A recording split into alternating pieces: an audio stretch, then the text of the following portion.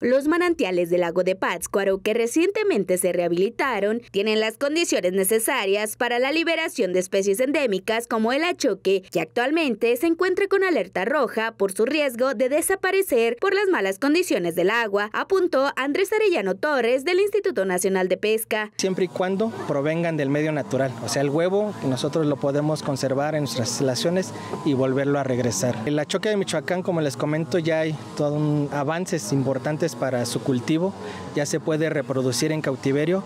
Obviamente hay que también recuperar no solamente a la especie, sino el hábitat donde vive, y bueno, ese es el siguiente paso. El agua limpia de los manantiales sí puede ser benéfico para el desarrollo de los achoques, especie que es muy similar a las salamandras y que es primo del ajolote que se tiene en los canales de Xochimilco. A decir de Arellano Torres, es muy complicado lograr la sobrevivencia en cautiverio de la especie. Para la crianza de achoque se necesita recolectar el huevo directamente del lago de Pátzcuaro, criarlo en cautiverio y posteriormente hacer la liberación en cuerpos de agua limpios, como son los manantiales. Sin embargo, se debe de tener mucho cuidado con el manejo del entorno, como cuidar la invasión de otras especies, así como mantener en óptimas condiciones a toda la cuenca. Son unas buenas fuentes de agua.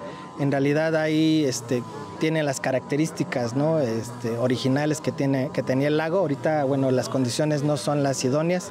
Sin embargo, los manantiales son una fuente importante donde se podían liberar ciertas especies e inclusive las 3 especies. En el Centro Regional de Investigaciones Acuícola y Pesquera del Instituto Mexicano de la Pesca se tiene la tecnología para la reproducción de especies endémicas del lago de Pátzcuaro, como el achoque, el pescado blanco y el acúmara, para posteriormente hacerles reintegraciones al cuerpo de agua y restaurar así los efectos del cambio climático, la deforestación y sequía severa que recientemente se vivió. Informó para Noti 13, Margarita Reola.